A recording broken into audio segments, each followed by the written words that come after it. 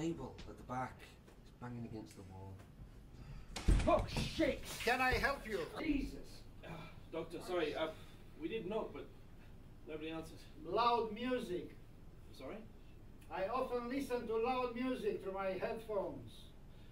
It keeps me in a happy place while I'm working with the dead people. Right. Lonely work. Yes. Maria Simmons? Yeah, oh yes, that's why we're here. Of course. I'm Dr. Regan. Dr. Regan, thank you. I'm Detective Edwards, this is Ray. May I ask... And, sorry, this is Craig. Alright.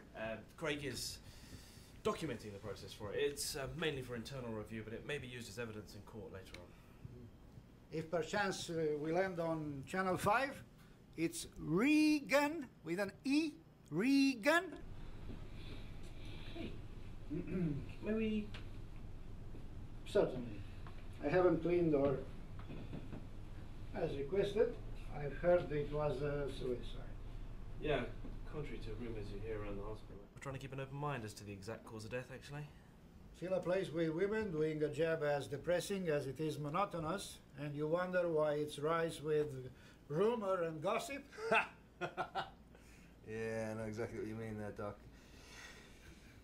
I suppose it's a bit sexist too. Sorry, can I just point out that we're actually stood in front of a dead body? I mean, how can you be so fucking relaxed?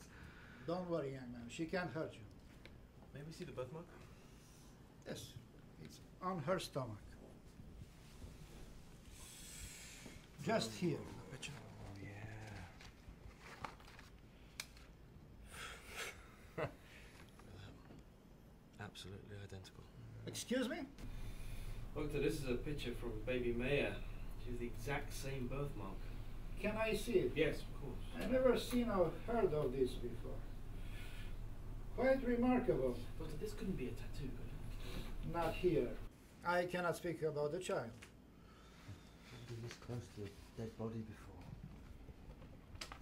She looks weird. Stop!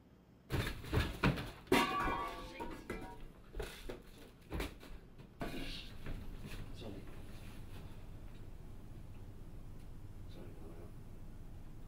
A dead body can expel air a few days after the time of death. It's quite normal. Oh, it's not.